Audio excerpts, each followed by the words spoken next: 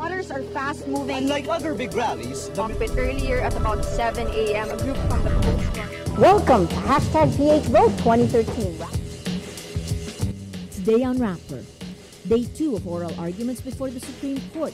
The Solicitor General says flaws found by state auditors don't justify scrapping the pork barrel.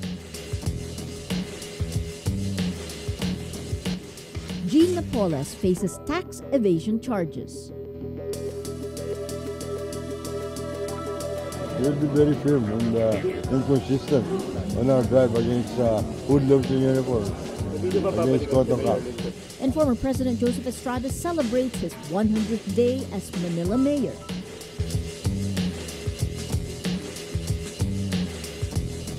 Hello, I'm Maria Ressa.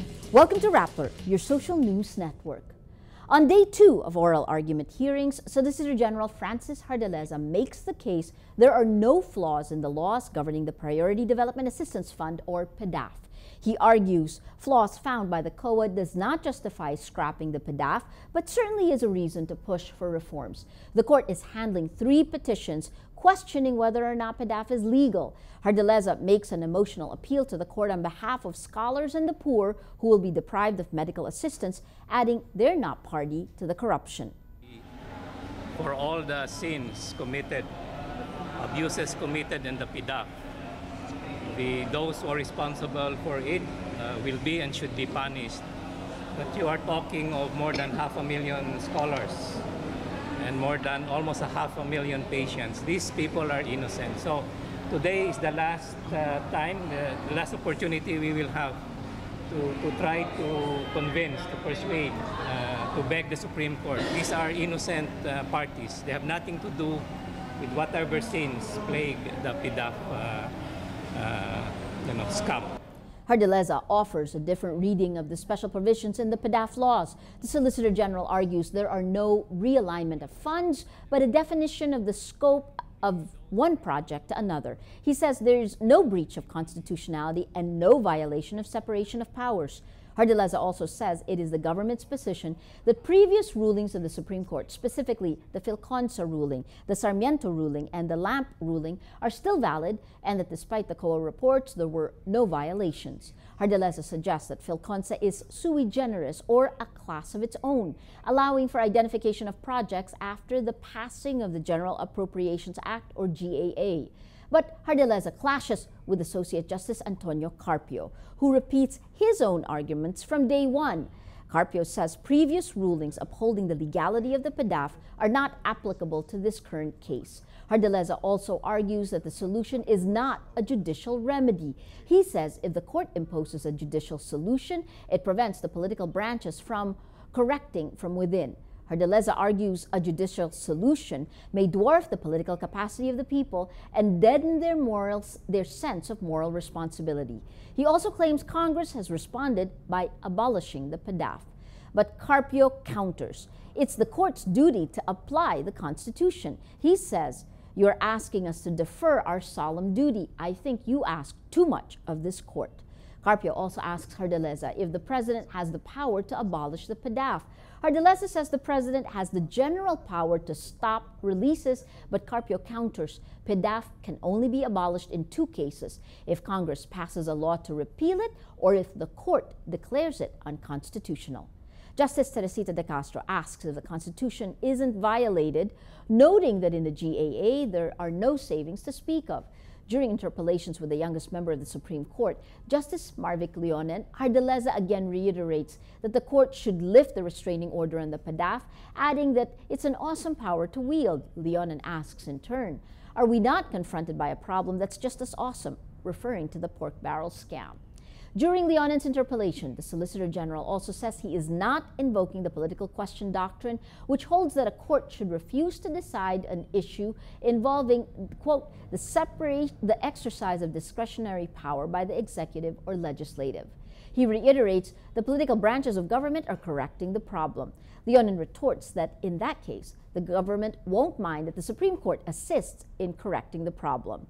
Chief Justice Maria Lourdes Sereno questions the role of legislators in the release and realignment of the pork barrel, saying, quote, "You can't make changes without the consent of the proponents." She says Congress was really participating actively in the programming and realignment. It's as if they're part of the planning team of DPWH. With the Supreme Court stopping the release of pork barrel for the rest of 2013, President Benigno Aquino says the government is looking for ways to fund projects originally listed under lawmakers' Priority Development Assistance Fund, or PDAF.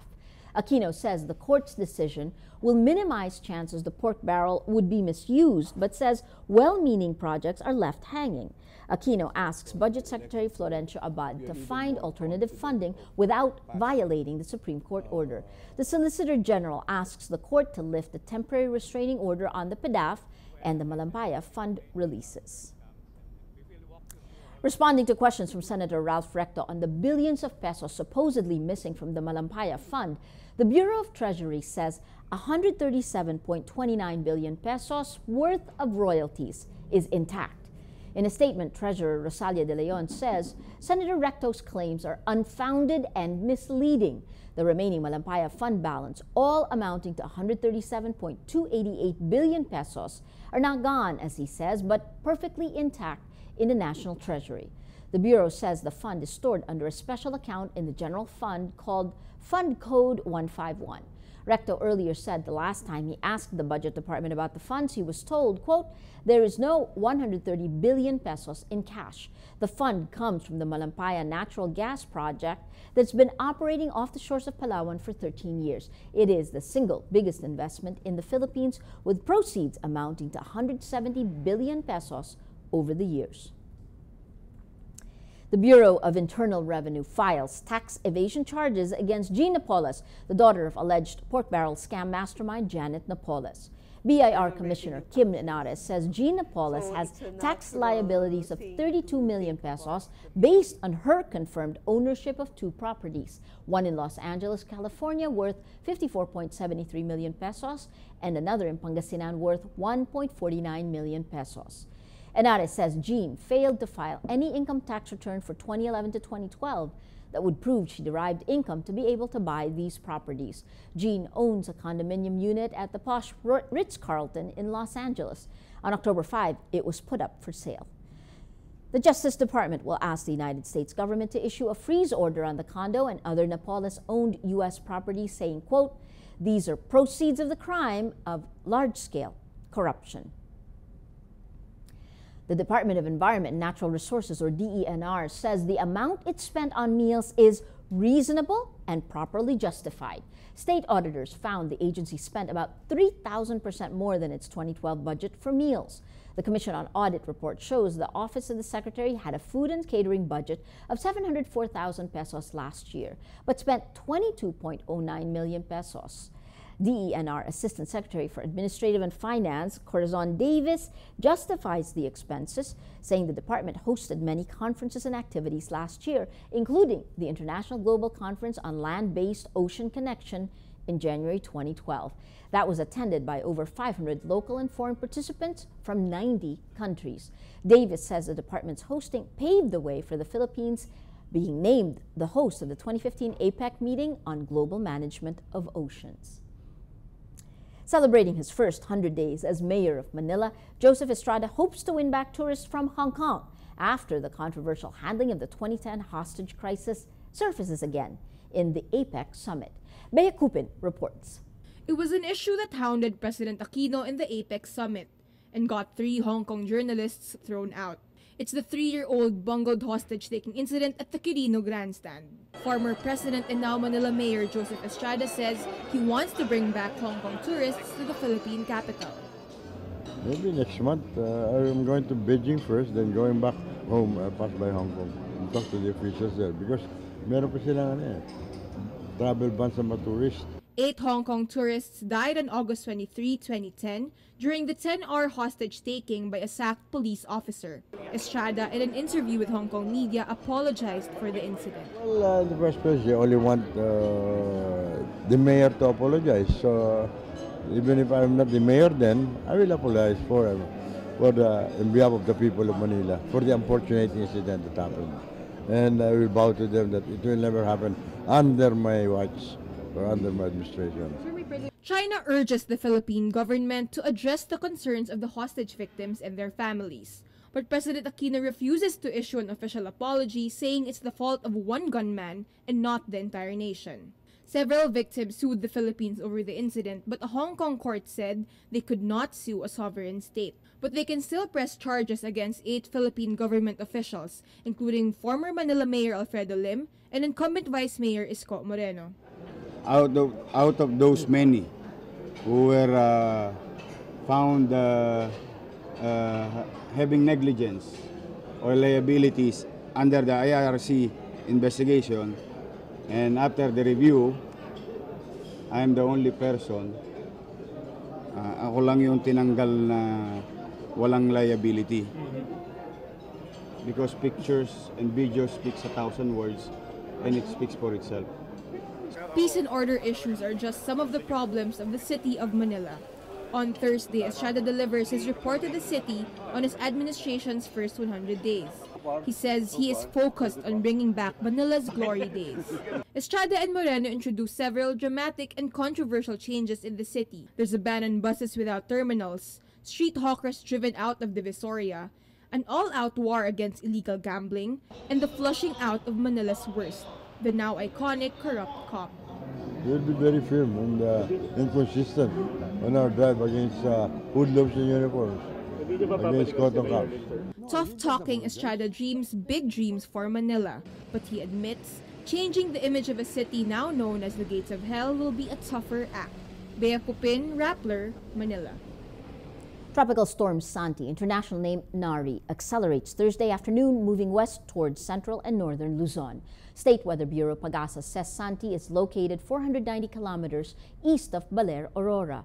Storm signal number 1 is up over the provinces of Catanduanes, Camarines Sur, Camarines Norte, Quezon, Aurora, and Isabela. It's expected to make landfall in Aurora and Isabela by the weekend. U.S. Secretary of State John Kerry postpones his visit to the Philippines on Friday because of a tropical storm.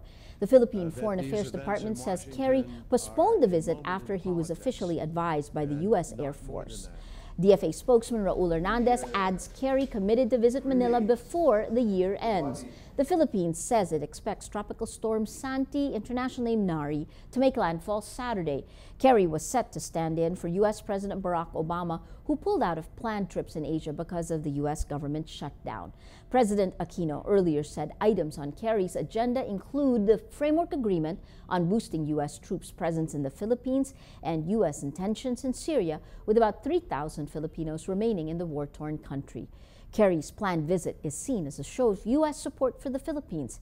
The Philippines accuses China of increasingly aggressive behavior in the South China Sea dispute. A forum organized by the United Nations asks 3 leading women how they push for integrity and governance and lead meaningful lives at the same time. Angela Kasaway reports. Media as well. They deal with the pork barrel scam head-on. They audit the misuse of public funds, hold politicians accountable, and prosecute the corrupt.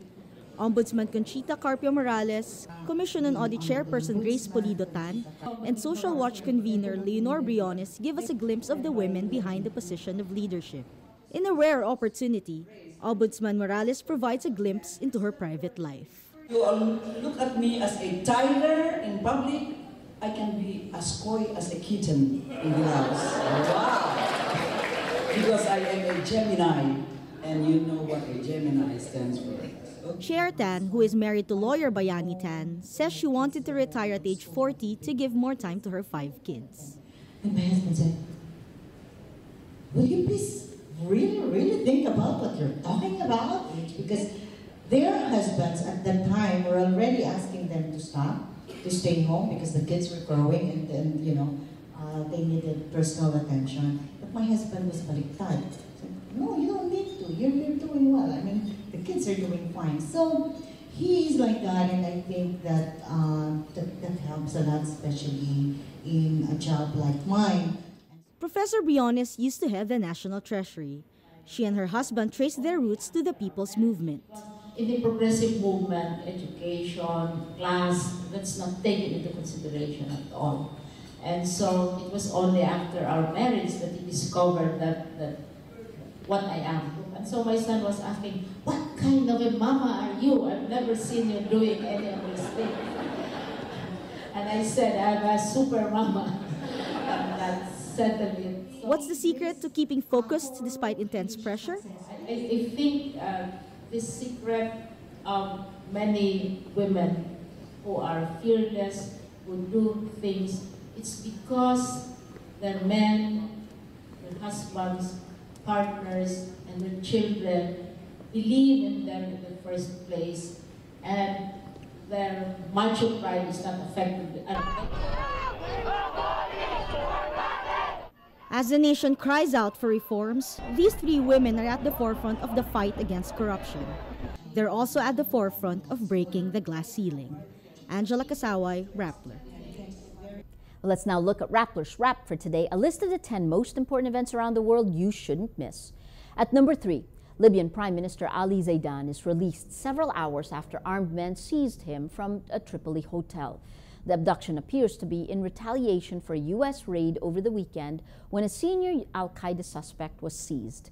2 groups of former rebels are suspected of being behind the Prime Minister's kidnapping. At number 4, following a crackdown against protesters in the Muslim Brotherhood, the United States suspends deliveries of major military hardware and cash assistance to Egypt. In a statement, the U.S. State Department says the suspension of assistance would remain, quote, pending credible progress toward an inclusive, democratically elected civilian government through fair and free elections. In August, a crackdown by authorities on the supporters of ousted President Mohamed Morsi left hundreds of people dead. At number 6, astronomers find a gaseous exoplanet formed 12 million years ago. The planet was found floating alone in space outside the solar system, 80 light years from Earth. It has a mass 6 times that of Jupiter and is without a host star. And at number 8, 4 planets, Jupiter, Neptune, Saturn, and Uranus, may be hosting sparkling diamonds too. Researchers say these planets have the perfect temperature and pressure conditions to host carbon in the form of diamonds. The interiors of the 4 planets have very hot pressurized gas. The cores of Jupiter and Saturn would melt diamond, while the centers of Uranus and Neptune are cold enough to keep it solid. For the full top 10, visit Rappler.com's The Wrap. Megan Young is back in the Philippines after winning this country's first Miss World crown. The 23-year-old actress flies in from France Thursday evening. Megan is joined by Miss World Organization President Julia Morley. From the airport, Megan proceeds to the Solaire Resort and Casino for her homecoming press conference and a victory dinner. On Friday, a victory parade to celebrate her win will take place from Makati to Pasay, starting at 2 p.m. The first preseason NBA game in the Philippines between the Houston Rockets and the Indiana Pacers is underway. The 2 teams arrived in the Philippines Monday and participated in several NBA Cares activities for local kids. Leading the way for the Rockets are 3-time NBA Defensive Player of the Year Dwight Howard, scorer James Harden, and the man responsible for Linsanity, point guard Jeremy Lin. The Pacers are led by rising star Paul George, all-star center Roy Hibbert, and forward Danny Granger.